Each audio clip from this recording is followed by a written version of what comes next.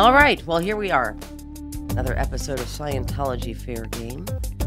Mike, you notice that I'm talking in a little bit more calmer voice.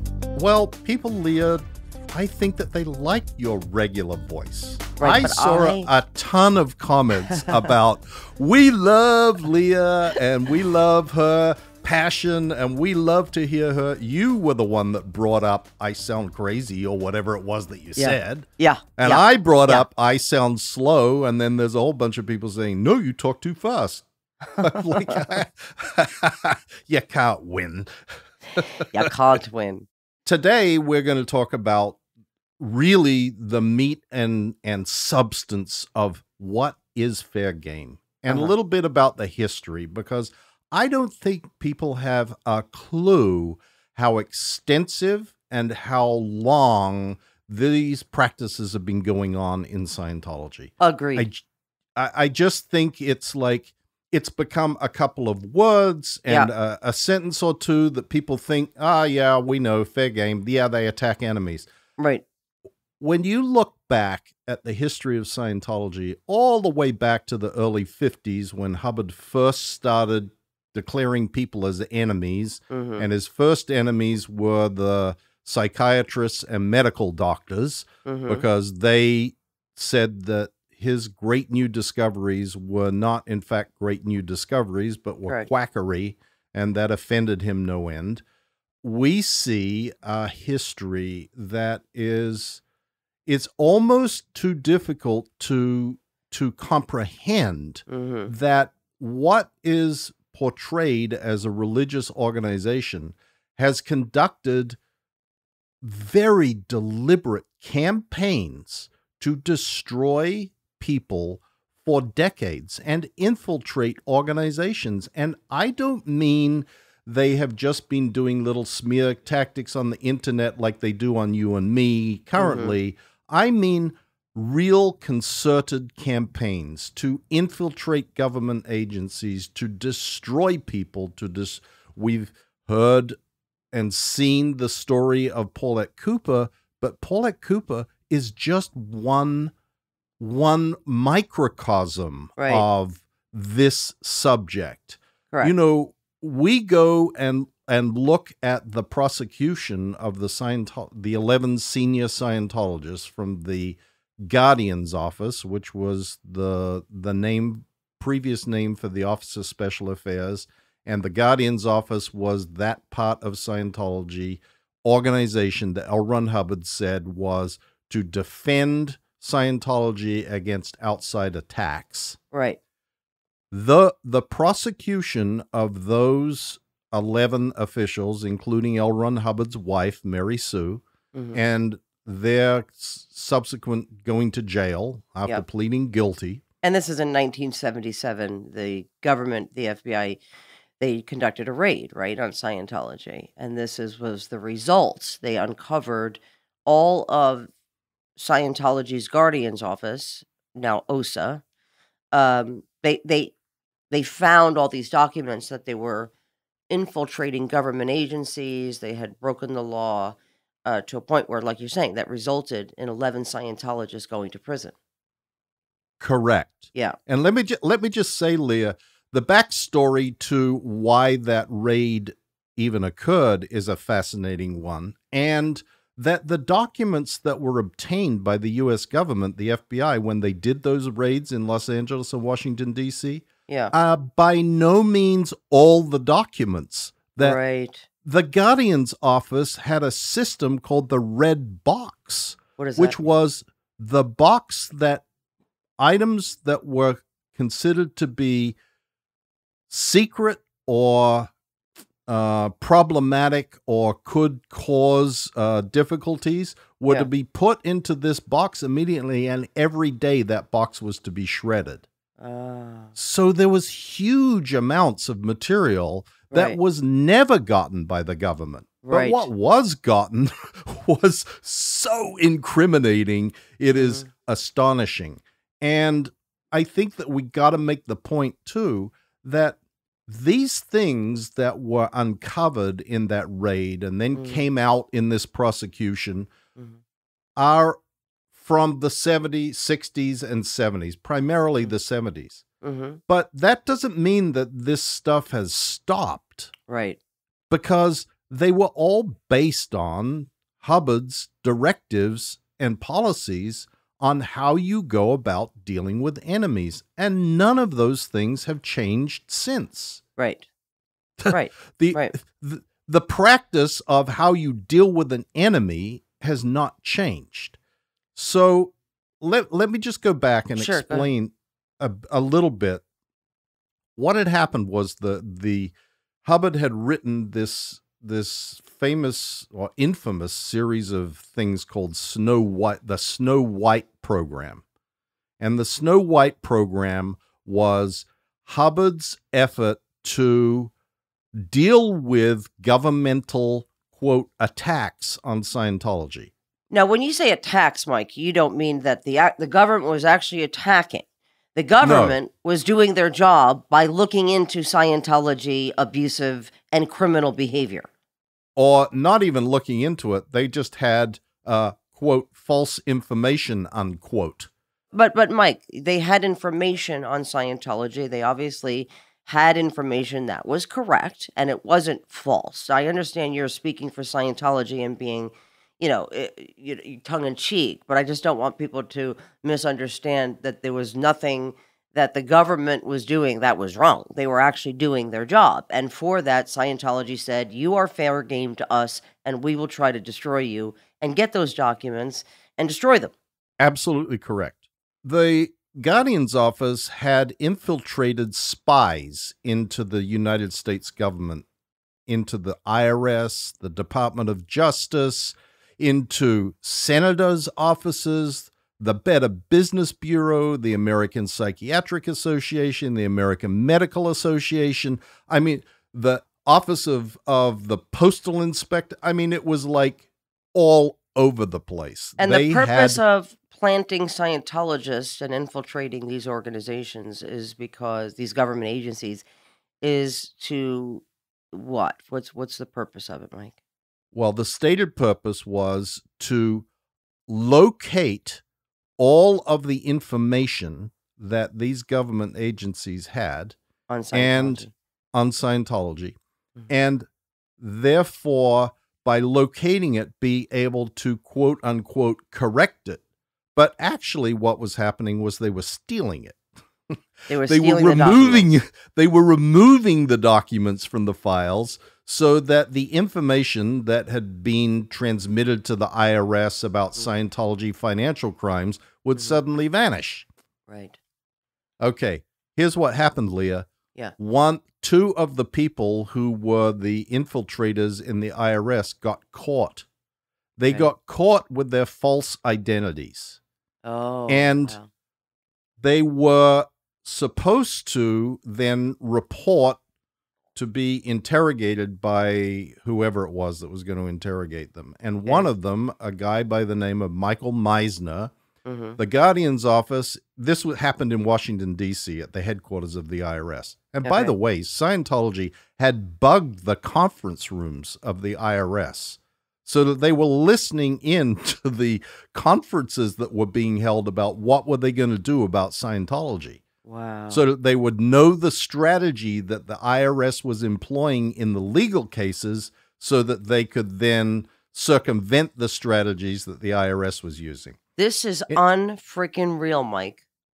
Yeah, it is unreal. Yeah, this is like, Jason Bourne stories. Yeah. But for real. Yeah. This is the Okay, so Michael Meisner he gets caught.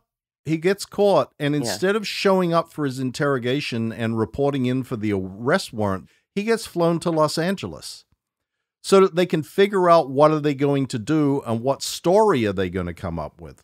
I have mentioned a few times that the way that Scientology deals with things is corral everything immediately and then figure out what the story is going to be and how are we going to deal with this. And how we're going to tell this, spread the lies. So instead of going to where he was supposed to go, where he was supposed to be interviewed, not interrogated, interviewed by What? The The FBI? FBI. Okay. Yep. Scientology flies him to Los Angeles Right. to drill him, to train him on what he's going to say that's a lie, to protect Scientology. Okay, what happens from there? There is an arrest warrant that is issued for him because he doesn't show up. At this point, this goes on for some weeks. He is being hidden in Los Angeles in safe houses. By Scientology. By Scientology. So the authorities can't get to him. Exactly. Yeah. Nobody knows where he is. So they can't get the evidence from him if they can't talk to him. Right. This is unreal. So Meisner then says, look, I don't want to be a fugitive with an arrest warrant on my head. I want to turn myself in. I want to go tell him, and they've concocted this whole, or they were in the process of concocting a whole story about what it was that had happened and why he was doing what he was doing and blah, blah, blah. And he said, I just want to go turn myself in. The Guardian's office officials from Mary Sue Hubbard on down said, no, you are not turning yourself in. And they kidnapped the guy. Scientology. They literally, the Guardian's office kidnapped their own guy. They tied him up, handcuffed him, put a tennis ball in his mouth, and put him in the back of a car, blindfolded, and drove him to another secret location where he didn't even know where he was, and kept him there out of the hands of the government. He then ultimately got smart and played nice with the people who were watching him, saying he was all cooperative and he wouldn't do anything bad and blah, blah, blah. They let down their guard and he jumped the fence and made his way to the FBI and spilled his guts. And told them the truth. That's exactly right. He laid out everything that had happened. That is how the FBI was able to go in and do the raid, from what Michael Meisner did. Yeah, exactly. I see. His testimony was what allowed the FBI to then go get a search warrant from a federal judge in Los Angeles and D.C. and go in and do this raid. And that raid then resulted in all of these documents coming out and the prosecution of those 11 people. And those documents and this amazing, in the course of the prosecution of those people from the Guardian's office, Mary Sue Hubbard and company, there was a stipulation of evidence that the defendants, Mary Sue Hubbard and co., agreed to with the U.S. Attorney's Office, and it lays out all of the things that they agree that they had been engaged in. And it is like infiltrating the BBB, doing, all of the things that I laid out. And then there is a fascinating document when the judge was supposed to be sentencing them. The United States attorneys submitted what is called a sentencing memorandum to the court saying, here is how you should treat these people. And it lays out in enormous detail the fact that Scientology, based on the teachings of L. Ron Hubbard, believes itself to be above the law. That these people believed that they could lie, cheat, burgle, do anything that they wanted in order to justify achieving the goals and aims of Scientology and what they have been told to do by L. Ron Hubbard. They couldn't charge L. Ron Hubbard. He was an unindicted co-conspirator in that case because Mary Sue Hubbard fell on her sword, and so did the other Guardian's office people, and said he knew nothing about anything that they were doing. Right. Well, of course that wasn't true. He had directed it all. Right. It had all been just as David Miscavige is doing today. Correct. And I'm glad you raised that. Yes, under the same policies of fair game that were written in 1955 that are still active today. Correct. Right. And we see examples of this exact same sort of stuff happening all over the place. Look, since that prosecution, and one would imagine that when 11 senior officials of a quote-unquote church are convicted of, or plead guilty, actually, to having infiltrated government agencies and burgled them, and all of this information comes out that would be enough to cause them to stop. Not so. No. Right. They just became a little bit cleverer about how they went about doing it. And probably the biggest thing, Leah, that changed subsequent to that was, instead of having Scientologists carrying out the dirty tricks, the infiltration, etc., it was all done with the cutout of lawyers. Lawyers hiring private investigators who then hire someone else to go do the dirty work. Right. And before we move on, Mike, I just want to ask, so whatever happened to Michael? He is living life and has never spoken. He went off, and I think Tony Ortega tracked him down at one point. Yeah. He living somewhere in New England. Okay. And working at a nuclear power station, and he wouldn't talk. Interesting. I think he just this whole part of his life was such a catastrophe and disaster. He never wants to revisit it. I would love to talk to him. No, and especially because he did so much good. I mean, but I would assume him seeing that Scientology, like you said, you would think that when this happened, that would be the end of fair game and these activities. But instead, the Guardian's Office of Scientology just became OSA, which stands for Office of Special Affairs. And like Mike said, the policy will never change. And so the activities that demand these activities will not change. They have just been altered. But, he's certainly somebody to be admired and thanked from our side for having the balls to do what he did, to do the right thing. Absolutely. Yeah. Right. Absolutely. The other thing is, Mike, where can we see this story? Has this story ever been written? Have you written about this on your blog or? The story of Michael Meisner and the history of... Well, I think Tony Ortega has probably covered it more than anybody, but I don't know that... I mean, in the book about Paulette Cooper is a lot of this information. But I don't think anybody has ever directly talked about the history of fair game and how this all sort of rolled out. Yeah, I'm glad you did. I'm glad you I didn't know this. Right. So it's really mind-boggling that it continues to happen. And like you said, Mike, when they uncovered those documents, they had hundreds, if not thousands, of illegal operations. And that's what they call them, Operation Freakout. For the mayor of Clearwater, it was, what was it? Italian Fog and Taco Less. Right. And so these were the operations, and they're written out. And you could certainly Google this. You could find these, Scientology Dirty Tricks, Scientology Fair Game, Operation Freakout will lead you to the many, many operations of Scientology's Guardian's Office and now OSA and what they're doing today. And we should actually get into, Mike.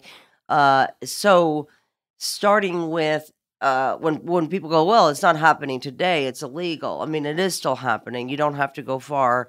Certainly you could start with us. But please do look up these operations, guys, because I just want you to see it for yourself. It's so important that you have the information, that you're armed with the information, and it's not just us saying it to you. We want you to be well educated in the area of Scientology, to avoid it for yourself, and to, if you're a judge or you're in law enforcement, it's so important that you understand the tactics that Scientology and Scientologists alike are willing to take to discredit or silence anyone who is exposing them.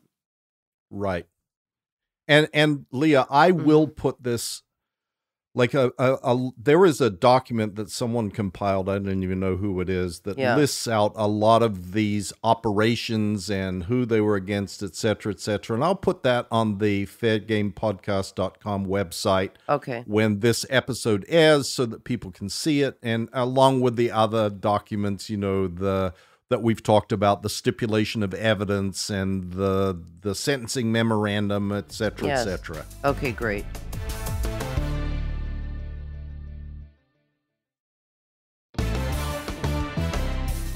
So I think that this story that I'm about to recount is illustrative of what goes on today. Mm-hmm. Like all the way to right now, the airing of this podcast. Mm-hmm. Although, like the Michael Meisner story, it has a sort of an earlier beginning. Right. Go And ahead. it has been going on for 10 years or more. Well, let me just start. Okay, go ahead. After I had done the interviews in the Tampa Bay Times, or what was then called the St. Petersburg Times. Now, Mike, was this the first interview that you had done when you left Scientology, the Sea organization, as an employee? Yes, it was, Leah. Okay, so you did an interview with the St. Pete Times, now the Tampa Bay Times. Correct. Okay. And it was for their very extensive series. The Truth Rundown. Yeah, there you go. The Truth Rundown. See, I'm getting old, Leah. No, we all are. But Mike, here's the thing. I have to ask you a question. You cannot find that too easily. Why is that? Because, like most other media, the Tampa Bay Times has put stuff that is archival into where they keep it is you have to have a subscription. Right. Why not make it available so people can see it? I mean, it's just so stupid. But anyway, can you find it? Because they're trying to make money to stay alive. Hey, Mike, so can you put this? Do you have those stories somewhere on your blog? Can people find that? I will endeavor to get those links. In any event, yeah, I did a series of interviews, and there is a backstory to that too, which is originally I had not wanted to participate in those interviews. They were interviewing Marty Rathbun, and he and some other people, and the reporters at the time, Tom Tobin and Joe Childs, contacted me and said they'd like me to confirm information that Marty Rathbun had given them. Mm-hmm. And Marty Rathbun was a former senior executive of Scientology as well. Yes. And, he was one of your closest friends. He was, yes. Mm-hmm. Okay. And he had been involved in a lot of the same things I had been involved in, dealing with external matters for Scientology. And he was also abused and beaten. You got it. Great. And I had originally not agreed to be on the record, but they sort of begged me, saying, we don't have anybody else that can confirm some of this information that Marty Rathbun is telling us, because you and he and David Miscavige were the only people there. Right. So you ultimately agreed. So ultimately I agreed after the private investigators who were living across the street from me reported into David Miscavige that I had met with these people who flew to Denver to see me from the Tampa Bay Times. And then Miscavige dispatched Monique Yingling, the lawyer, his personal lawyer, another lawyer, Tommy Davis, and two other people to Denver to try and stop me from talking to the Tampa Bay Times. And when that happened, I said, okay, I'm now going to talk. You can't come and try and threaten me. They told, like Monique Yingling was saying, do you ever want to speak to your children again? You know, you don't want to go to war with Scientology, blah, blah, blah, blah. And I was like... So Monique is the mouthpiece for Scientology. And Monique is threatening you that you're not going to see your children who are employees in the Sea Org of Scientology if you speak. Correct. Also spent money on getting a house across the street from you and hired PIs just to watch you. Correct. In fact, Leah, those two private investigators have been paid in excess of $10 million by Scientology. Wow. To follow Pat Broker, who was a former Scientology official, for 10 years before they were put onto me. Wow. Okay, yep. So I know this story is almost as crazy as the Michael Meisner story in some respects.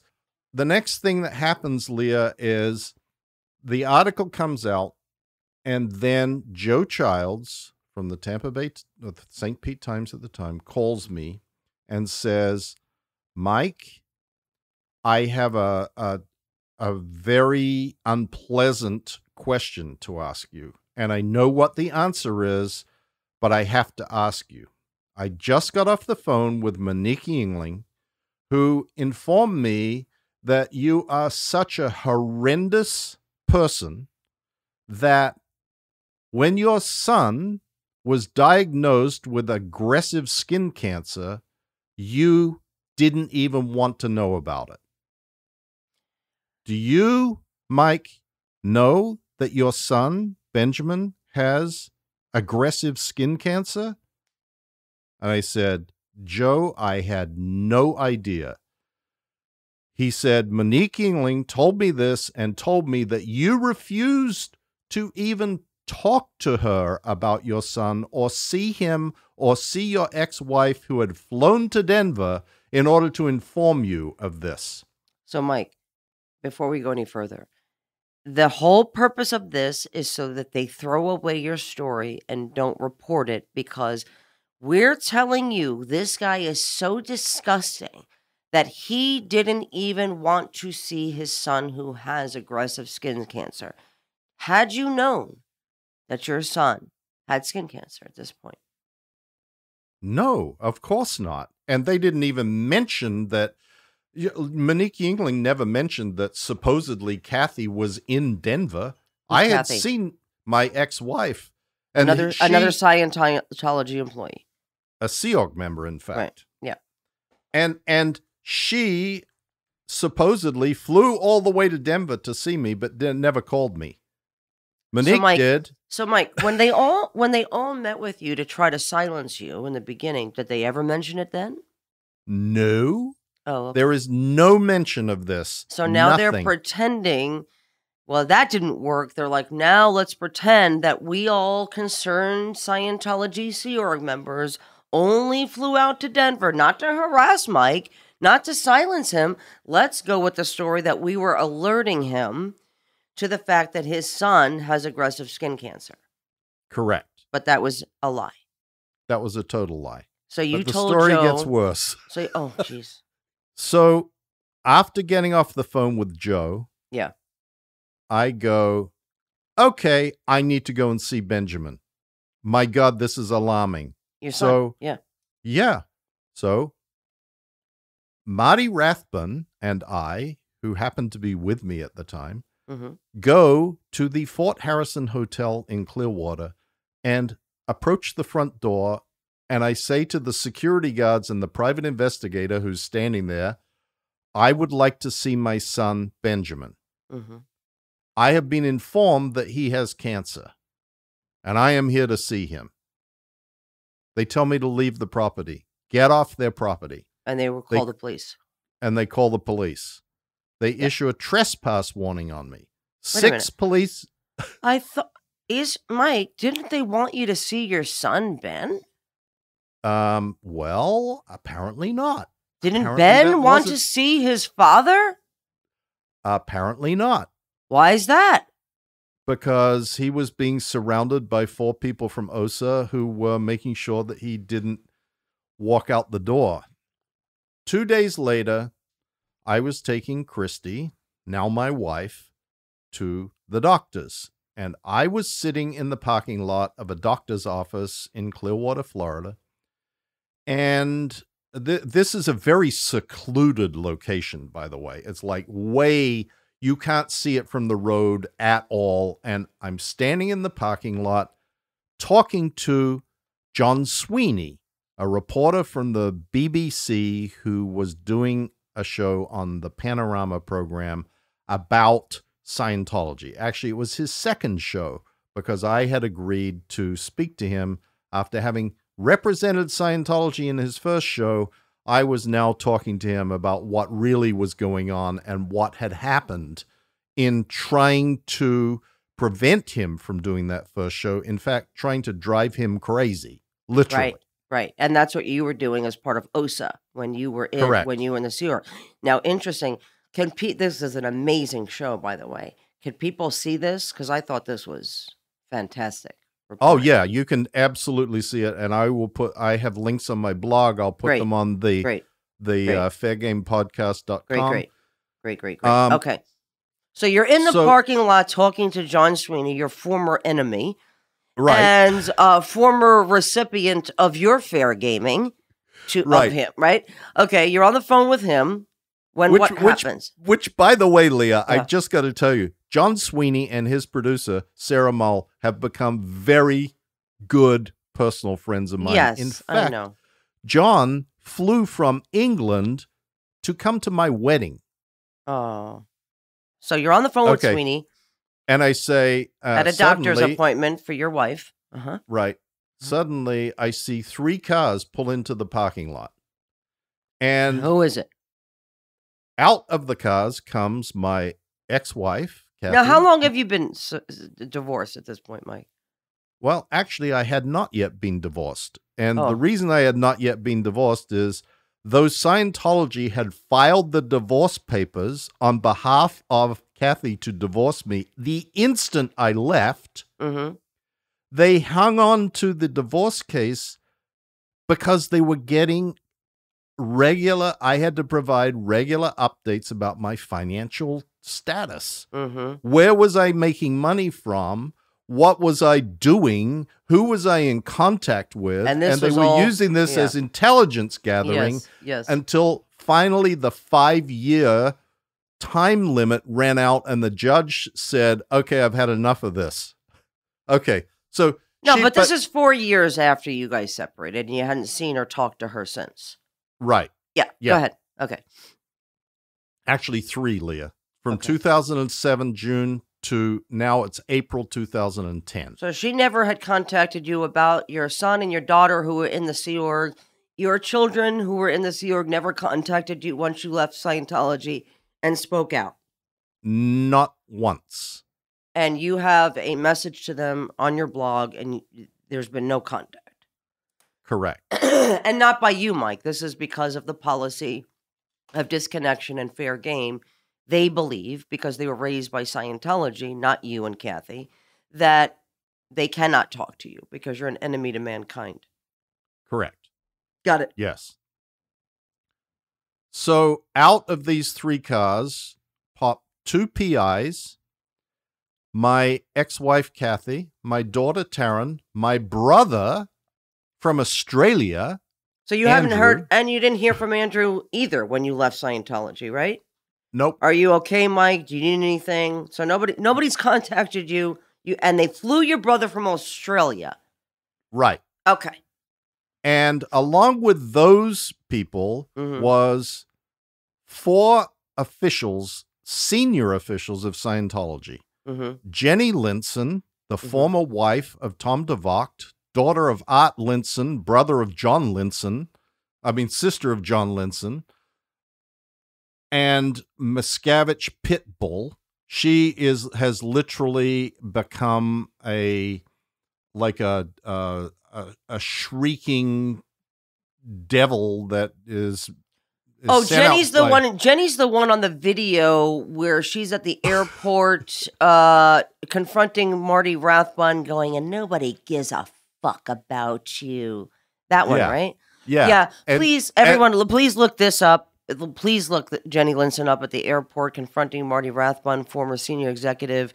But that just epitomizes who she is and who Sea Org members are really. Right. Yeah, go ahead. And she is the first person you hear, because when they started approaching me, I said to John, you'll never guess who just showed up in the parking lot. My ex-wife. And I go through and I start listing these people, and he was already recording the call. Right. And suddenly the screaming starts, and it's Jenny Linson who is the main source of the noise that emanates from these people. But anyway, the other people were Guillaume Leserve, who was the supposed executive director international of the Church of Scientology International. Who has not been seen in public in how many years, Mike? Many years now. Okay. I don't even know. Who else? David Bloomberg, a former rugby player from New Zealand, who was one of Miscavige's enforcers, and Sue Wilhare from the Religious Technology Center. And Don't what know is why Sue what? Wilhill was there. Can you tell me what the Religious Technology Center is? RTC. Religious Technology Center is the organization that is headed by David Miscavige, who calls Got it. himself the chairman of the board. Yep. Religious Technology Center. Okay, go ahead. These people they approach me and start screaming, "Stay away from Benjamin! Stay away from Benjamin, you motherfucker, you piece of shit, you blah, blah, blah, blah, blah, blah, blah, blah." And these are religious, these are people who represent the top tier of Scientology, like you said, the Religious Technology Center and the Church of Scientology International. Correct. Gotcha. The ultimate Scientologists. Gotcha. And you know what? Practicing the ultimate of Scientology. Well, here's what's funny. You know, people can see that and they go, these are raving lunatics, right? Yeah. We see it and we go, that was us every day. Yep. This is normal behavior for Scientologists and Sea Org members, just so everyone knows. Right. What's so abnormal about this is it was caught and recorded. Right, exactly. Yeah. Right. And they're screaming at you, stay away, you're destroying your family. Screaming, carrying. I have never heard anything like this, Mike. Like, right. I mean, like you're saying, that was recorded. Right. Yeah. And I even said to him, I'm recording this. The BBC is on the other end of this phone. I think they thought I was just pulling their leg or something. Yeah, trying to get them to go away. They had to believe that because, I mean, to be exposed in the way that they were exposed. But I guess, you know, because, you know, that is probably behavior of you know, of a psychotic or somebody who is, you know, a sociopath. They don't see their behavior as anything abnormal. Right. Yeah. All right. So exactly. Go ahead. So Mike, so they're carrying on. They basically, this was to what? What is the purpose of this particular action? Intimidation. Right. So that you would stop talking to the Tampa Bay Times. You would not show up to CNN. You would not show up to see Benjamin or your daughter, Taryn. So this was all to silence you. Correct. Okay. And that was the only purpose for it. Right. No other reason. So would that imply that, so for the last 3-4 years, Kathy, you haven't talked to Mike. You haven't had your kids call Mike. Your kids haven't called. You have tried to see your children. You have tried to call your children. We all know they will not take your calls. They will not see you. And, you know, you could see that video again of Mike trying to see his son at the in Clearwater, Florida, and Mike, you have no relationship with them, but not that you had any when you were in. So this is all part of this farce to appear as though you left your family and then just kind of and just moving on with your life, and that's not the case. What it was to simply just silence you because they can have a contact with you. You would love contact with them. You would have your son Benjamin and Taryn live with you. And Christy and your boys. I mean, you would welcome them with open arms. You would help Kathy if she wanted to leave the Sea Org. You and Christy would help her. As well would I. As well would anybody who is out there, because we understand why she's doing what she's doing. Correct. Absolutely, Leah.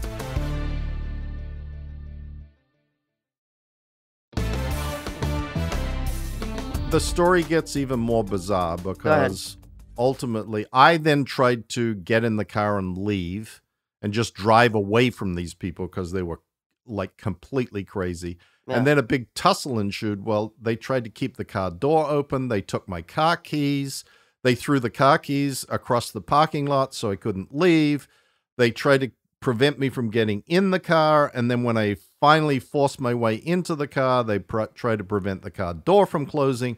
And the ruckus that is going on is astonishing. It's like this screaming and yelling. Well, if you hear, if you guys listen to this recording that will be on the website, you'll understand. I mean, I get it, Mike. It's hard to listen to. It's so nuts. And you just have to remember these are employees, Sea Org members of Scientology.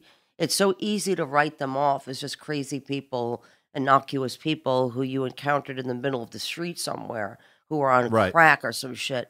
You know what I mean? No, these are Sea Org members, highly regarded Sea Org members in the Church of Scientology today. Right. Go ahead. Right. Yeah. They're not the lunatics walking down Hollywood Boulevard with a shopping cart, Right. which is what they sound like. Right. In any event, the doctor then hears the noise and comes out to find out what's going on. And I try to make my way into the doctor's office. And she said, should I call the police? The doctor's and office. Yeah. And John Sweeney also said, should I call the police? And I said, absolutely. Yes. As soon as I said, call the police, and they heard that the sheriffs were going to show up, Jenny Linson, Guillaume Leserve, and Dave Bloomberg took off. They jumped in one of the cars along with the two PIs and vanished. Right. When the sheriff showed up, long story short, they talked to me, they talked to the doctor, they talked to my brother, my daughter, blah, blah, blah, blah, blah, blah. And at the same time the sheriff showed up, also a paramedic showed up because Kathy had a graze on her arm. Like, I think from trying to hold the door of the car door open. Sure. But I don't know how it happened. Okay. They take all the statements and, the report from the sheriff's department. And I'm actually going to say the conclusion was that these people intentionally followed me, Mike, to the doctor's office and confronted me. Although Catherine did receive an abrasion on her arm, the injury was likely caused during incidental contact while Michael was attempting to move away from the group. Right. And the reason I read that is because it's very important in understanding what then happens. Sure. And there is also a report from the paramedics where they treat Kathy for the graze on her arm. Okay. And she gives in the report, it says the pain level is a 2 out of 10, and she refuses to be transported to the hospital or to get any further treatment. They put a gauze around her arm and that's it. Now, if you look, since that time, Scientology has accused me of being a wife beater, having broken my wife's arm. Even having a Scientologist doctor do a video confirming that is true. Right. That I had broken her arm, that I had caused her permanent neurological damage for which she requires surgery and will never recover in the rest of her life, etc., etc. So I have become like the person who has caused grievous bodily harm to my ex-wife. But you didn't even have any contact with her. As the police report says, there was incidental. There was incidental contact that caused an abrasion on her arm. And that has been turned into, I physically assaulted her and caused her permanent neurological and physical damage that she will never recover from. So, Mike, but now in the video, looks like somebody had gone after Kathy in this parking lot with a machete. Like, hacked her arm up. Right. Yeah. It's insane. It doesn't even look real. I mean, it is bad effects. Bad. Very bad. Very bad effects. But they hope that people won't bother to look and find out what really is going on and what really happened, but they'll just take this for what it is. And in part, it's for their own internal audience. Right. It's not really for... This stuff is not for, investigative journalists to go use, because any investigative journalist is going to shoot a million holes in it in a second. It's for them to be able to tell their Scientology people who may see the aftermath or have read something in the Tampa Bay Times or whatever. Oh, well, here's the real story about Mike Rinder. Right, so it's the fair game for anybody in Scientology. It's to discredit you, and that you left, that you're saying you were being beaten, that you were being abused, that you saw abuse in Scientology directly by David Miscavige. And this is their way of, having Scientologists like me go, Well, wait a minute. How many people have left and said the same thing about Dave Miscavige? Well, let's show you. They're the people that were doing it. And Mike's a wife beater. And so that didn't particularly work, Mike. So nothing came of that. Other than, it's pretty disconcerting. People say, well, somebody walk up to me in my car. When it happens to you, it does have an effect on you. Especially what you've been through, Mike. People have been going through your garbage for years, have been filming you for years, have been trying to destroy you for years by moving into houses across the street from you, by videoing you everywhere you go, by having you, they have websites up at you, but trying to destroy your career with, when you were first trying to get on your feet, they tried to destroy that job just so that you had no financial support and that you would go running back to Scientology. So this has been going on.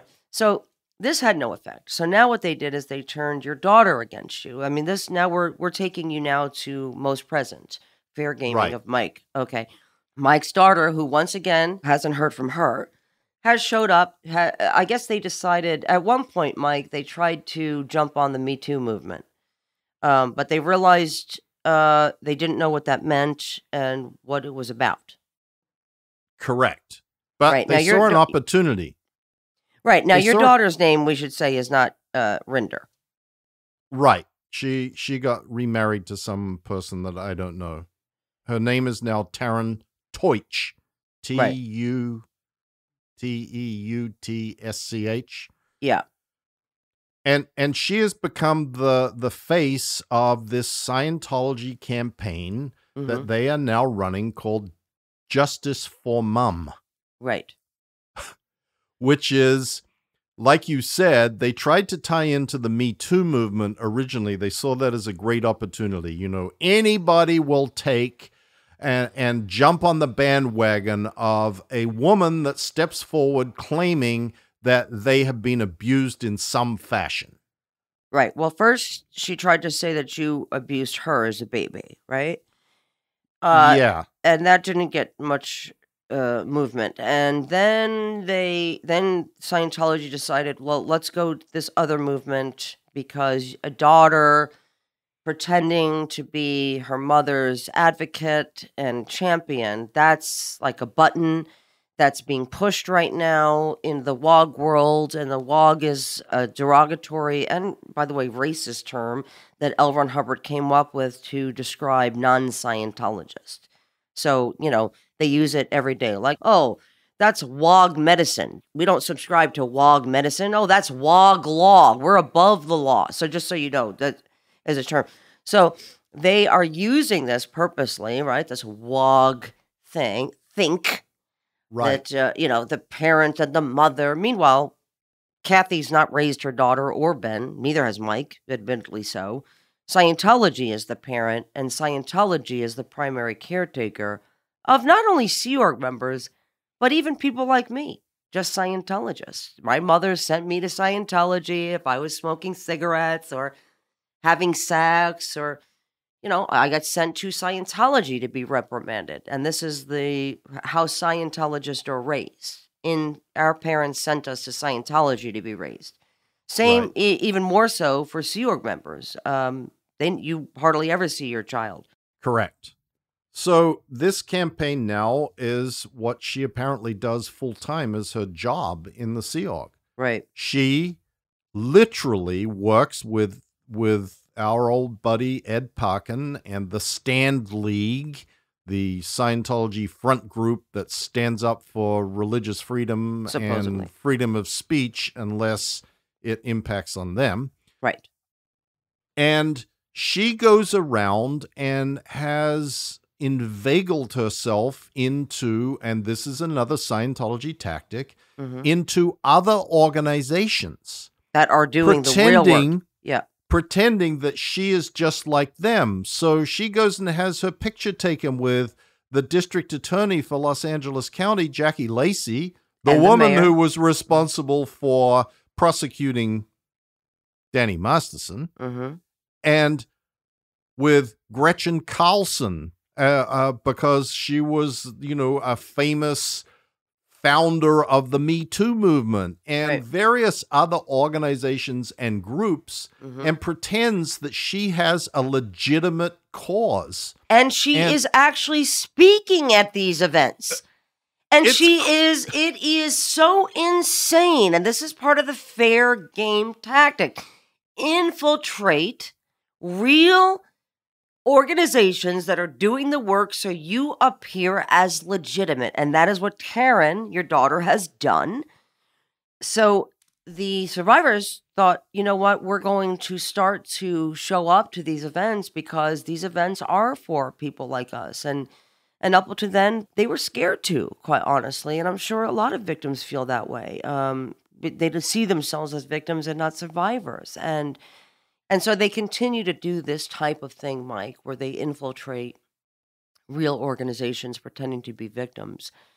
And that is why we continue to speak about it, because people need to actually know how far they will go. They know no bottom. There is no bottom for Scientology or Scientologists.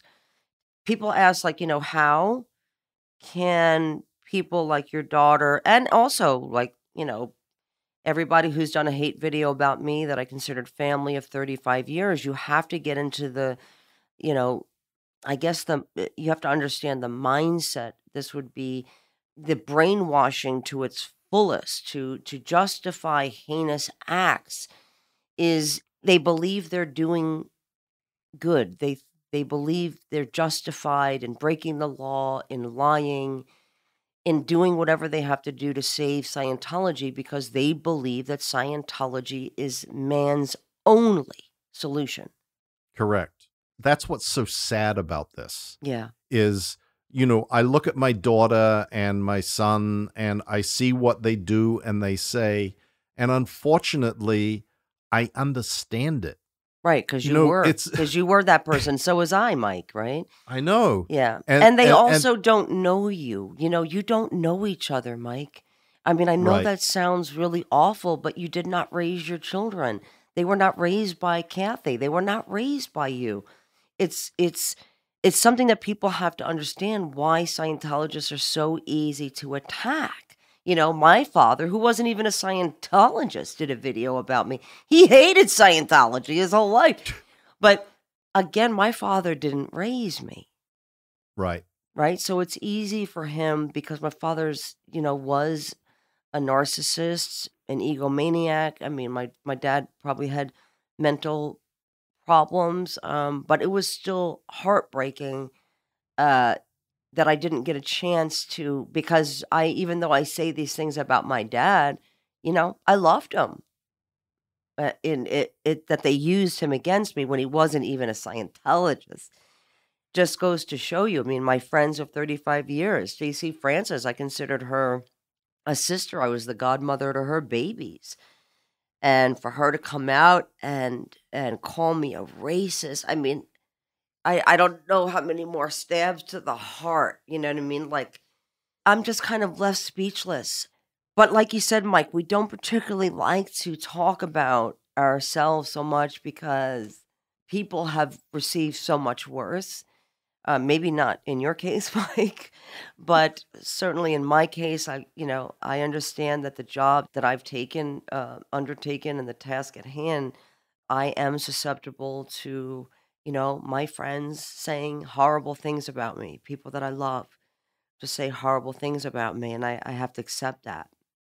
But where it comes to survivors like the Danny Masterson survivors who are being fair game today, and this type of activity happening where your daughter and Scientology is engaged in these campaigns, Justice for Mom, it'll continue, guys. It'll continue, but the more educated you can be, the better. Because if you work or volunteer for one of these organizations, we want you to be aware of what is going on with Scientology. And their intention is is really to just get their own video and infiltrate just to further their own means. So anyway, guys, I mean, that's all I have to say today. Mike, do you have any more? No, it's just what's valuable about this is what you just said. Yeah. We need to educate people. And the Right. reason we continue to talk and do this show and do anything else that we do is so Yeah. that people understand what is really going on, and so that we can bring these abusive practices ultimately to an end. And I hope that we have taken another little step towards accomplishing that end with this show today. So thank you for listening. Until next time.